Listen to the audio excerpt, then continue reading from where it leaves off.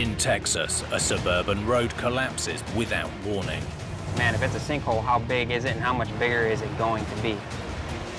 In the UK, a cutting-edge build goes back to square one. The ground underneath it had actually started to move. We were absolutely shocked. One of America's most deadly disasters strikes in Missouri. And that put my eyes right on the second floor walkway as it began to break apart. And in Iowa, work on a crucial safety project grinds to a halt. The number of crashes at this location were more than double the statewide average. With big builds, even the smallest mistake can be a huge disaster. From miscalculations to misunderstandings, some with deadly consequences. These catastrophes are every engineer's worst nightmare.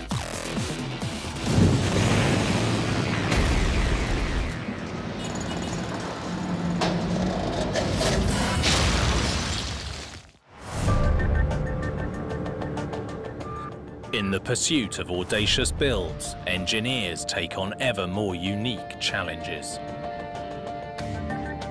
Any mistake could lead to catastrophe.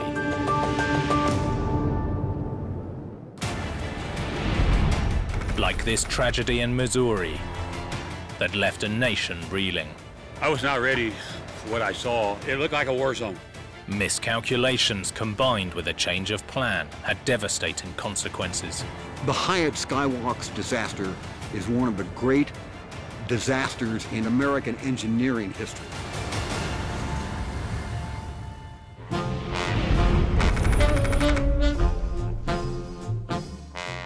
Kansas City, Missouri. Once famed for its cattle markets, the city became a major destination for work and play. Michael Mahoney is a local TV reporter. Kansas City is a place where lots of people from the Midwest either come to work and try to develop careers here, or they come here for visiting because it's one of the nearest big cities. One big draw has long been music. In the 20s, during Prohibition, Kansas City was sort of like Las Vegas. Anything goes. We had lots of late after-hours nightclubs, and the sort of jazz that developed here was called the Kansas City Jazz, and it's based off blues, and it's very distinctive. In the 70s, as Kansas City's popularity boomed, distinctive new architecture began to appear, including a new luxury hotel. When it opened in July 1980, its 45-story tower dominated the skyline. At the time, the tower was the tallest building in Missouri. It even had a revolving restaurant perched at the top with views across the whole city. But the architectural ambition didn't stop with the exterior. Attached to the tower was a vast atrium, 15 meters high, designed to draw the crowds. They wanted some piece of architecture, some piece of that lobby, so that when somebody would walk into it, they would go, goodness.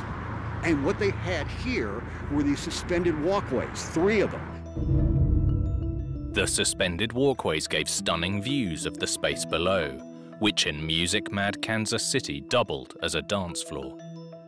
The concept of floating floorways above the lobby wasn't just truly spectacular, it was a serious engineering challenge too.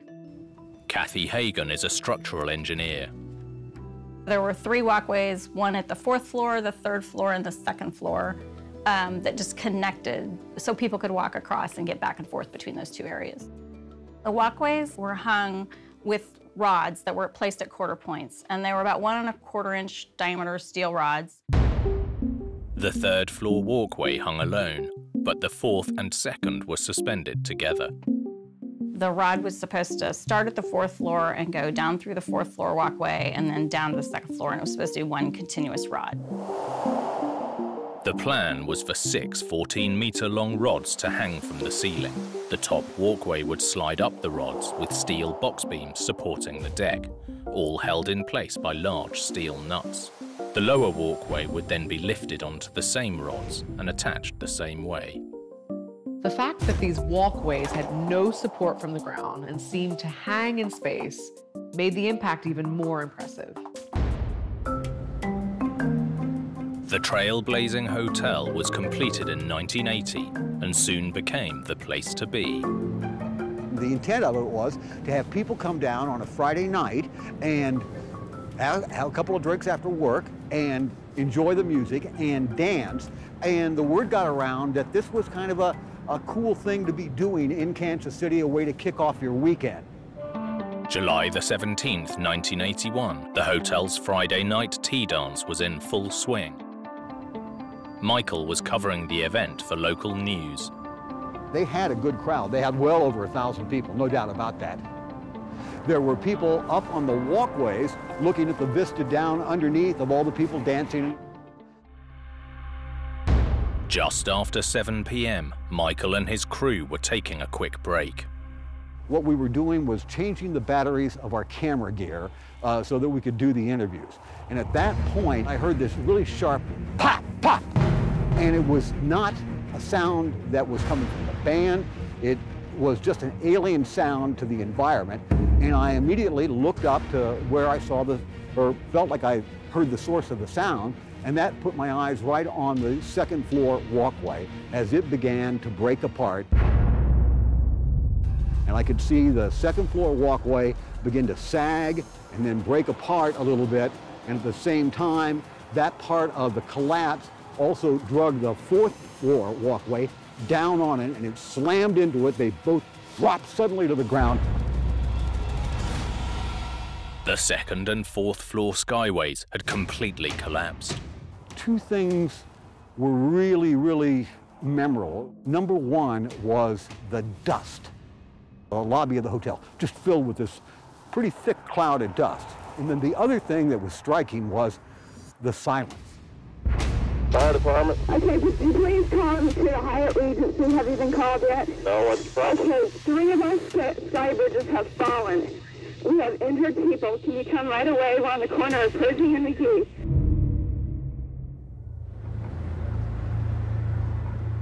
A police officer at the time, Joe Kern, was one of the first to be called. I got paged and told me to get to the Hyatt immediately. They had a major disaster. There was officers outside trying to control the traffic, trying to keep people out of there. But I was probably the third or fourth that actually walked into the lobby, and I was not ready for what I saw. It looked like a war zone. It really did. It looked like somebody had just shot a big old bomb in there and just blew the place up. 216 people were injured in the catastrophe. Tragically, 114 lost their lives.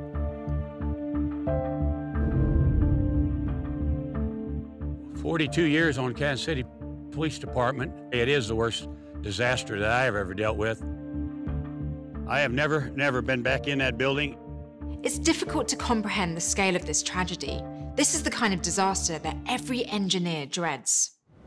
The Skyway collapse was the worst construction accident in US history.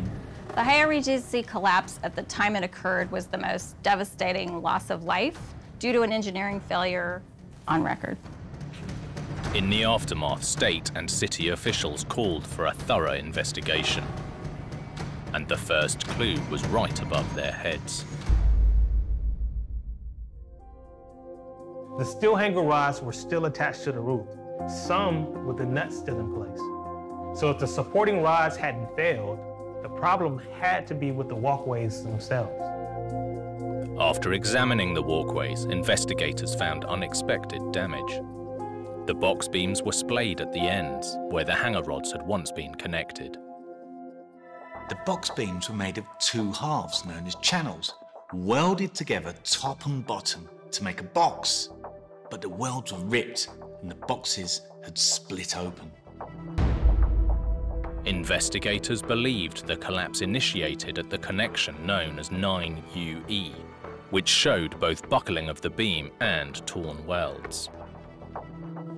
So if you're looking like through the end of it, there was like these two channels that were back to back, and the bolt basically went through here and the legs of those channels just bent up. It pulled through that one and then it pulled through this one. Calculations from the design phase found that these beams could support the walkways, but clearly they weren't up to the job. The question was why? It seems the calculations were flawed and the connections were weaker than expected, but that wasn't all. Further investigation revealed there had also been a crucial design change made during construction. As a result, each hangar was made from not one, but 2 rods. So this is a schematic drawing of the change. So this would have been the original rod going through the 4th floor walkway and the 2nd floor walkway. And then each bolt would have basically had that level's weight on it. In the designs, one 15-meter-long rod supported both decks at each connection. The new layout used 2 rods, one from the roof to the 4th floor, a second from the 4th to the 2nd floor. When they changed it, they went to 2 rods. So they had the first rod that came down, and then they offset that.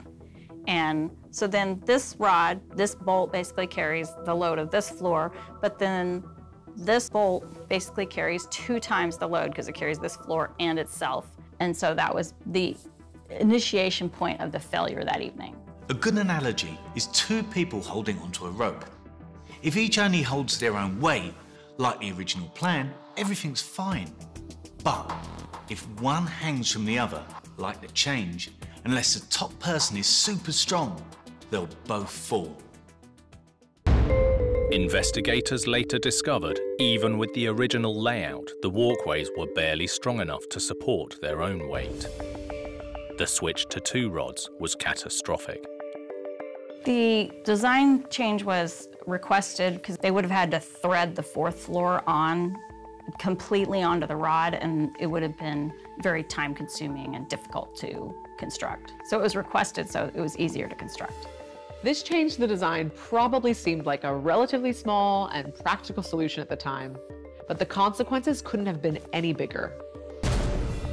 As the connections failed, the girders slipped down over the nuts, rendering them useless, triggering a cascade effect, bringing down both skyways. After the disaster, the whole atrium required major repairs. But in time, the skywalks were replaced, although with lessons learned from the tragedy.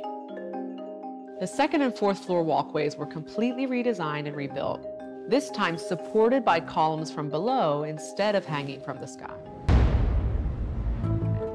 For the people of Kansas City, the tragic event of 1981 will never be forgotten. We're at the Skywalk Memorial. It's actually the first time I've been here since the night of the tragedy. On each side of the pillars, there's the names of the people that lost their lives. It's a true reminder of the responsibility that everyone takes on when it comes to building big structures. The Hyatt Skywalks disaster is one of the great disasters in not only Kansas City history, but American engineering history.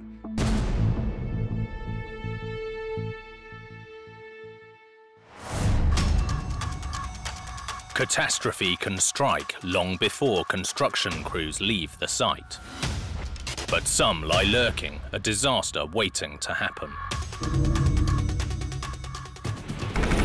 Like this tragedy in Texas, which appeared out of nowhere. If anybody was to fall into this hole, they were going to get sucked underground and they were going to get taken. An engineering fail with huge consequences. There was no warning. This road just dropped into the hole.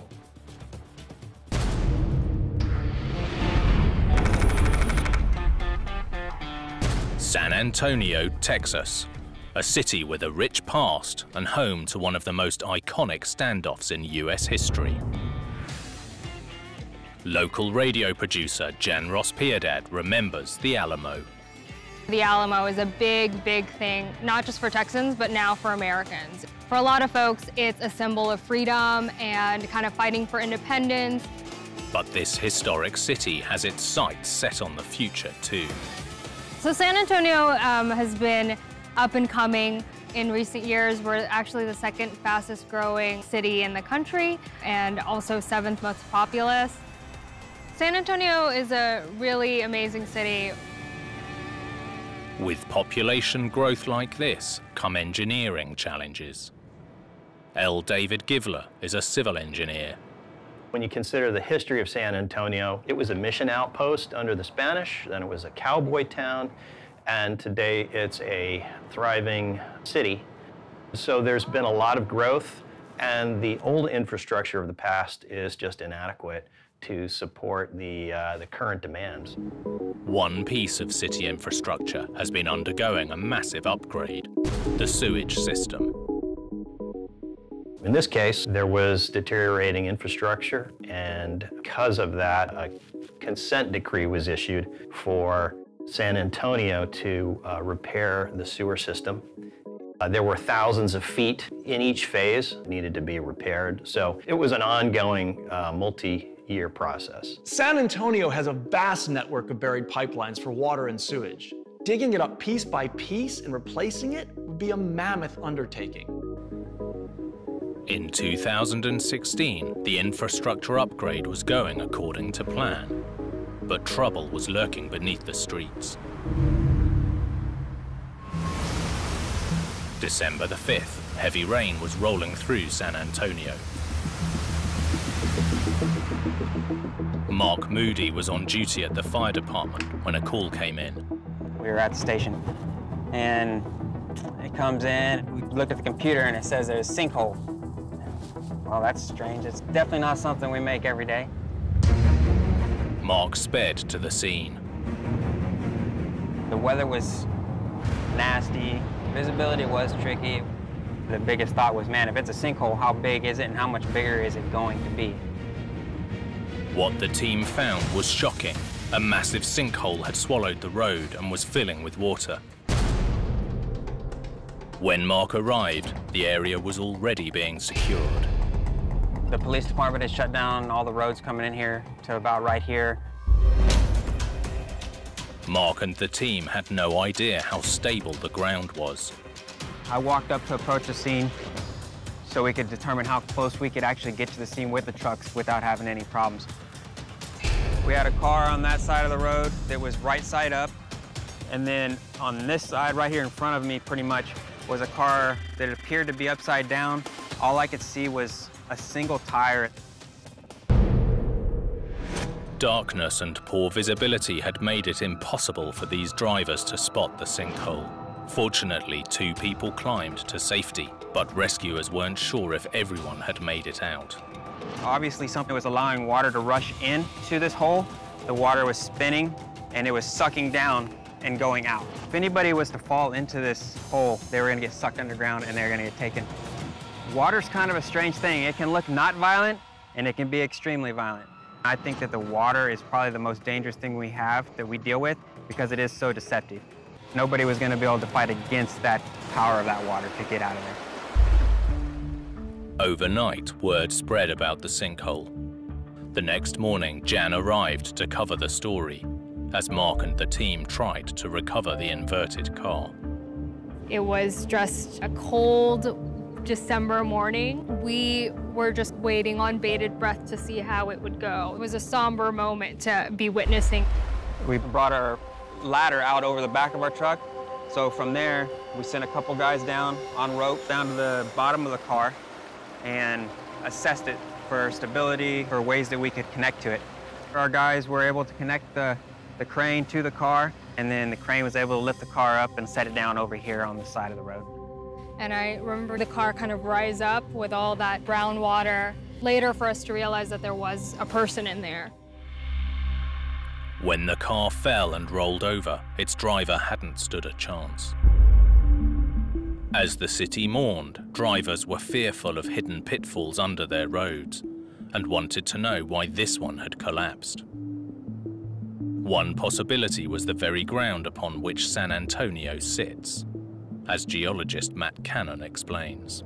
If you know much about the geology of San Antonio, you know that we exist in a sea of limestone here. Limestones are very easily dissolved by weakly acidic water, which leads to the formation of karst and sinkholes.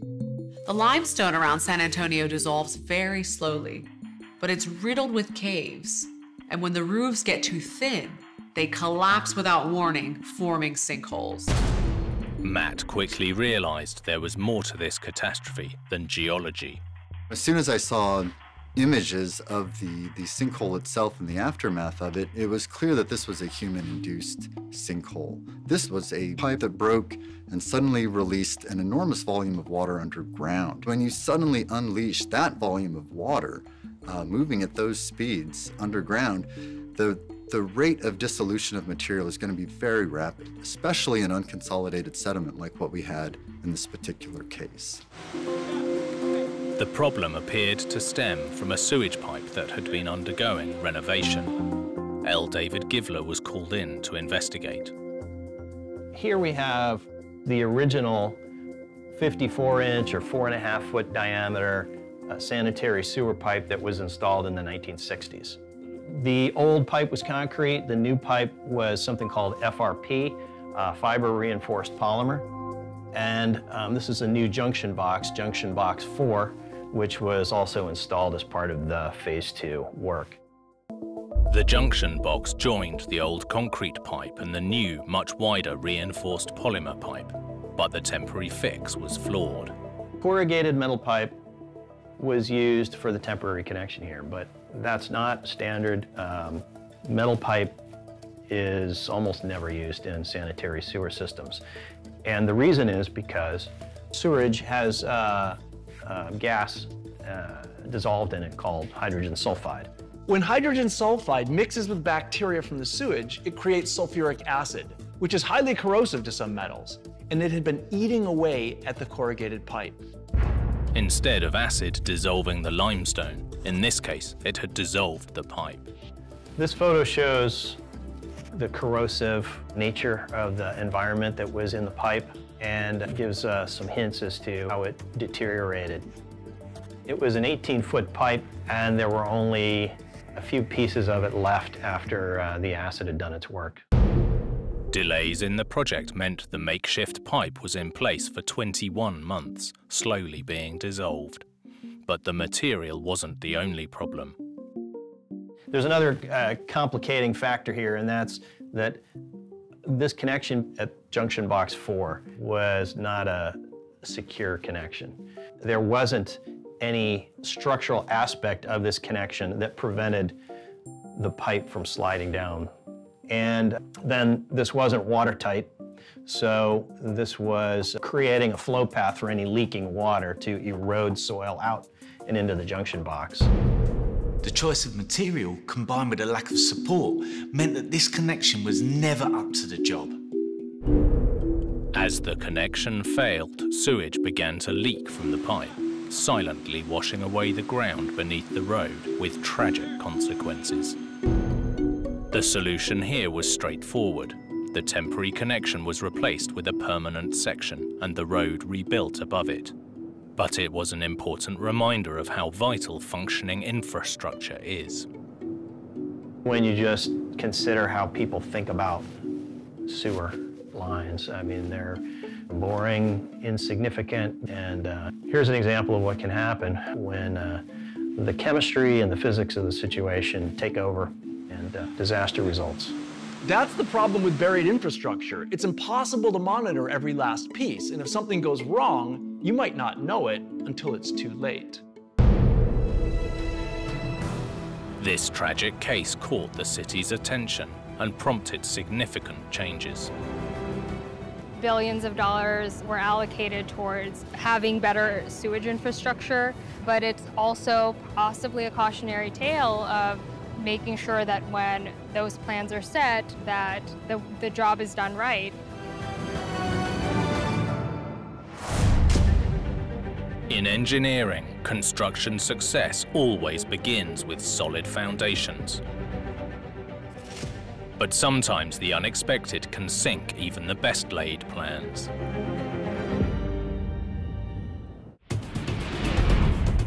Like this disaster in the UK, a building demolished just weeks before its completion. This is the first time that I've ever come across a story like this. An engineering fail that came to light at the 11th hour. I was shocked. I thought, how could they mess this up that badly? and a trailblazing build goes back to the drawing board. Sometimes there's just no option but to start over.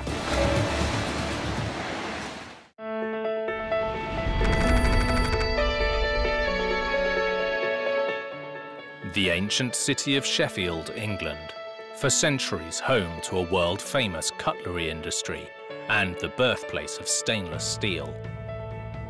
Alana Roberts is a local journalist. Sheffield is actually very well known for its steel industry and its steel heritage. A lot of the buildings around Sheffield are actually quite old.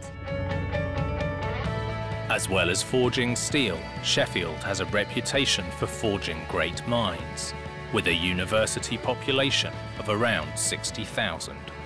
Sheffield is a very kind of student-focused town. The University of Sheffield campus really kind of stretches across the city. It's very well known. Everything kind of centres around the universities. In 2018, the University of Sheffield unveiled plans for a new state-of-the-art building, designed with sustainability at its core. Jake Loader was an undergrad at the time. When the plans for this building were announced, there was so much excitement from the students. It was going to be this massive, sustainable, really advanced technological building. We just couldn't wait to get in there and start to use it.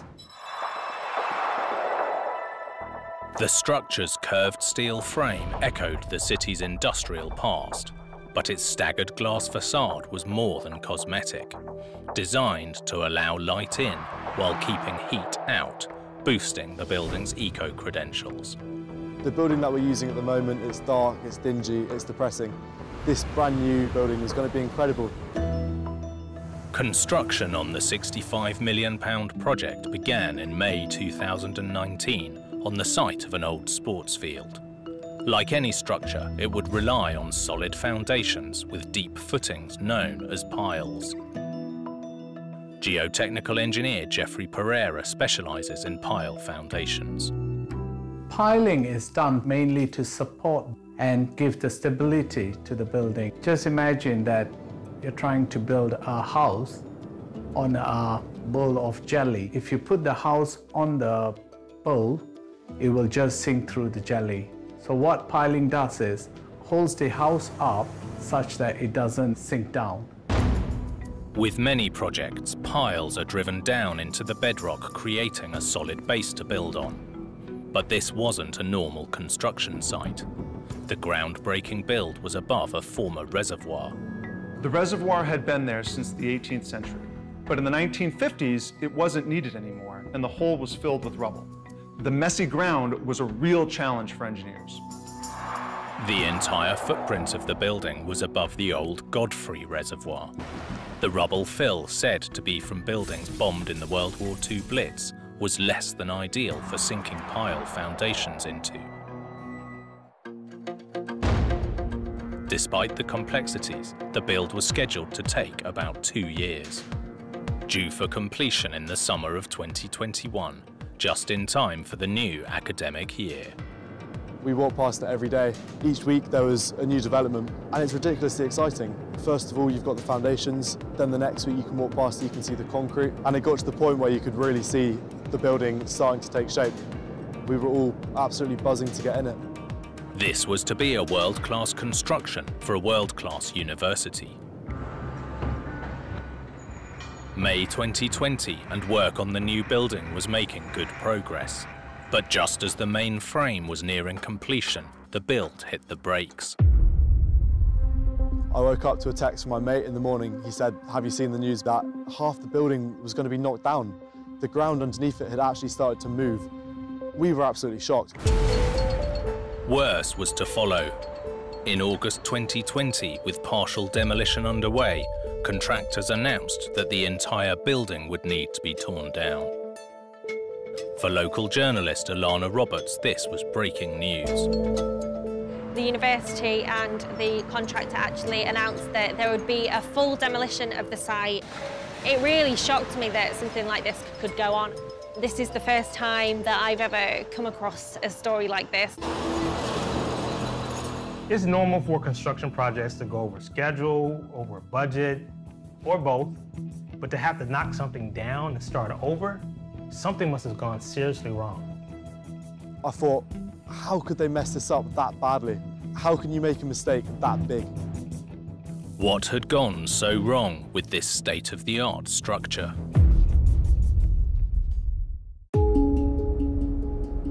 The developers discovered the problem lay with the pile foundations. Geotechnical engineer Jeffrey Pereira explains. Piling is like our legs for the building. If you have very strong and steady legs, then you hold the building up really straight and well. But if you have wobbly legs, then the building will tend to sway and eventually crack. So the better the legs you have, the better the support is for the building. It is really important to get your piling right. Here, it seems the problem stemmed from the very early stages of preparation. Like any construction project, ground investigation was carried out to make sure the project could go ahead, but given that they were building above a rubble-filled reservoir, it was particularly important. To get a really accurate picture of the ground, engineers drill a network of boreholes so they can see for themselves what's underground. The ground inspection was thorough, but as the structure was nearing completion, unexpected levels of subsidence were recorded. We designed the piles to settle to within an allowable limit. We know that the building can withstand certain movement in the pile and yet still be fit for use. The initial plans allowed for up to 25 millimeters of movement, but here the settling exceeded that in multiple places. For a building this size, it's unacceptable. Every building will settle to some degree, but here it was a lot more than expected, and there was no way to be sure it wouldn't get worse with time. The exact reasons haven't been revealed, but it's possible the ground investigations didn't paint an accurate picture of the rubble beneath. In this case, some boreholes might have been drilled in places that didn't give a true reflection of the ground around them. Accurate data about the depth of the bedrock would be crucial. What potentially may have happened is that because there was no data available between these boreholes, you could have got a very deep cavern within the former reservoir. And imagine you piling to this level, you've got a pile that is just hanging in poor soil. When these piles are loaded, it's just going to go down. If placed too shallow in poor soil or over an undetected void, the piles simply wouldn't do their job. Because the piles were not deep enough and were not built into the competent soil, they kind of gave way and caused excessive settlement, and the building was deemed to be not fit for purpose. With lessons learned and more reliable foundations laid, by 2021 building was once again underway. But starting over had pushed completion back by more than a year. The residents nearby were actually calling the contractors the neighbours from hell because of the noise, because of the dust. They just had enough. Now when I walk past the building site, that excitement's gone. I'm never going to get to use it. The excitement's been replaced by loud noises and rubble and dust. And it's frustrating. It's just a constant reminder that we're never going to get to step foot inside this building. Ultimately, this is a reminder that every project comes with its own unique problems. You just have to hope you don't miss any of them.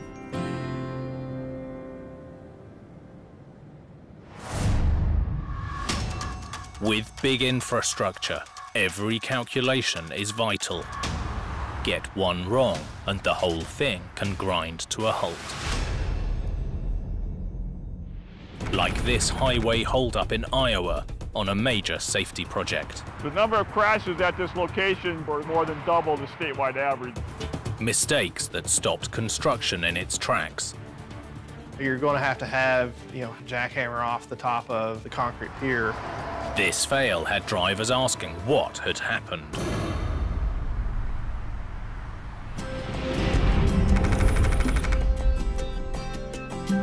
America.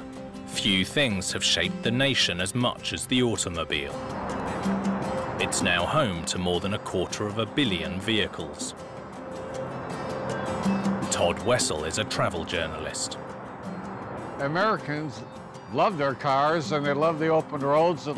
They love the wide open spaces. They love to go out west and go into the mountains, and it's all part of being an American. At more than 6 million kilometers, America has the biggest and longest road network on the planet. It's also home to some of the world's longest highways.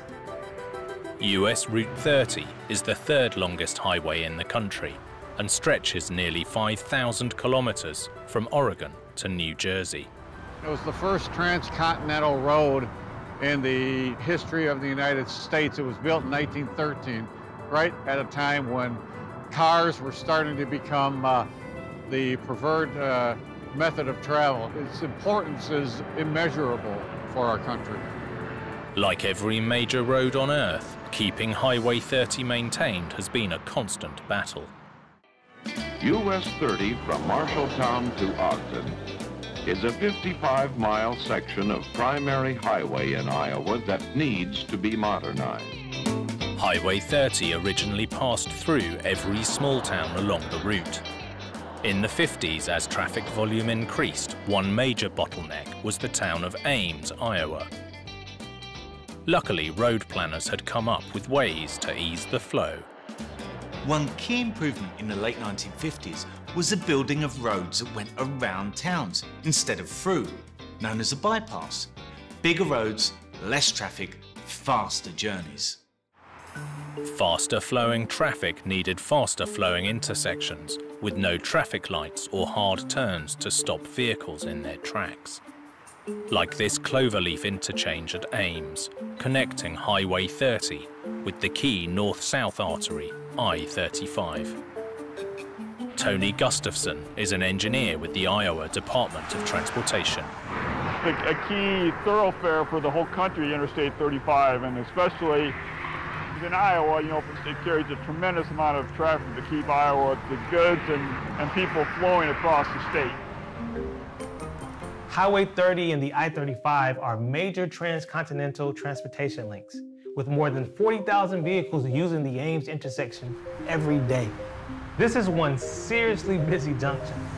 But 5 decades after construction, the old cloverleaf design was struggling to cope with demand and had become a major accident hotspot. Get that many vehicles mixing together at the same time, it's just the odds are more probable that you're going to have a type of collision between vehicles. When built, the cloverleaf smoothed the transition between highways, but to safely make the 270-degree loop, drivers had to slow down to about 40 kilometers an hour. With more and faster traffic, the clash between high and low-speed vehicles was a major concern. The number of crashes at this location, just in the northbound direction, was approximately 25 to 30 crashes a year, which is more than double the statewide average. Engineers desperately needed a safer way to handle traffic. In 2016, work began outside Ames on this new exit ramp and overpass, carrying vehicles from the northbound I-35 to westbound Highway 30. We're looking south right now at the flyover, the south end of the flyover. Northbound I-35 traffic is going underneath the flyover. So again, you can see the bridge span. The flyover consists of 8 two-lane bridge spans supported by 6 piers, creating a long, smooth curve from I-35 up and over the main roadways, allowing vehicles to switch freeways without significantly slowing down. It's a beautiful bridge. We're proud of it. You can see they have some aesthetic features on the piers. A weathered steel beam kind of fits into the natural environment here in Iowa. This $23 million safety solution was initially scheduled to open to traffic in 2018, but months before its completion, construction had to be put on hold. The problem lay within the 6 concrete piers that were designed to support the roadway. When the piers were completed, 2 problems were spotted. First, the anchor bolts for the bridge decks were in the wrong position. Secondly, all 6 piers were too high. There's no way the decks would fit. One of Iowa's largest and most expensive construction projects, designed to make a safer intersection, had ground to a halt. Officials said the issue most likely stemmed from the initial survey. Like many projects, it relied on Global Positioning System, or GPS. Global positioning systems have been around for years. Invented by the US military, today GPS is everywhere. Our vehicles, our phones, and even on a watch. Assistant Professor of Engineering Roy Sturgill explains, with the help of his student Jay. And the first thing that Jay's going to do is set up the equipment for the base station over top of a known point. At any given moment, the base station can detect its position in 3 dimensions, relative to satellites orbiting the Earth. We have 2 GPS antennas. One we're going to use as the base station. The second we're going to use as the rover. This antenna will not only communicate with the GPS satellites, but will also be communicating with the base station. Everything's controlled by our data collector here. Once the system's calibrated, from there we can start collecting data. The fixed base station plots the exact location of the rover, allowing engineers to accurately plan out any new structure. With the exit ramp, getting the shape right, both in gradient and curvature, was vital to safe, smooth operations. The initial layout tells the rest of your contracting crew where bits and pieces and parts of the project are going to go in. So it's critically important that your survey work is as accurate as it can possibly be, because it sets the stage for the rest of your project. Today, GPS is an essential tool for all big engineering projects. But like any technology, it's how it's used that matters. So GPS surveying is something that looks really easy, and the equipment makes it feel very easy, but there's a lot of opportunities for things to go wrong. It seems something did indeed go wrong when plotting out the new Ames exit ramp, that resulted in the piers being too high. With the pier heights being incorrect, the impacts that would have is that the vertical curvature, the horizontal curvature, and even the super elevation of that flyover would have been impacted by those varying heights. This roadway was designed to make travel safer, but there was no way construction could continue. Mistakes happen on every project. There's no perfect project. It's all in determining where those mistakes are and trying to figure out how to fix them. Given the junction was an accident hotspot, engineers worked tirelessly to devise a solution to both problems. Once you're dealing with in-place and cured concrete, you're left with no choice other than to chip off the tops of the pier to the point where you reach a sound point and then can reconstruct it without damaging anything else. So that is a very tedious process and does take time to do that appropriately. The answer lay in brute force. You're going to have hydraulic or pneumatic hammers to come in there and jackhammer off the top of the concrete pier. The solution might not have been elegant, but it was very simple. When the piers were down to height, the concrete tops were re-poured, this time with the anchor bolts in the correct positions. The new ramp finally opened in 2019 with great success. Vehicle collisions at the junction have dropped significantly. A bridge is going to be here for 100 years, we hope, and we're proud of the little extra time it took to build it. Citizens of Iowa and the DOT are very proud of. And engineering lessons were learned along the way. So in terms of lessons learned from this project, I think it is a good lesson to understand, the use of GPS technology, the use of importance of surveying. Even with the most sophisticated technology around, mistakes still happen. Thankfully, the errors were found before it was too late, and traffic is flowing safely between the highways. With proper foresight and modern engineering techniques, highways of today and tomorrow can be our best investment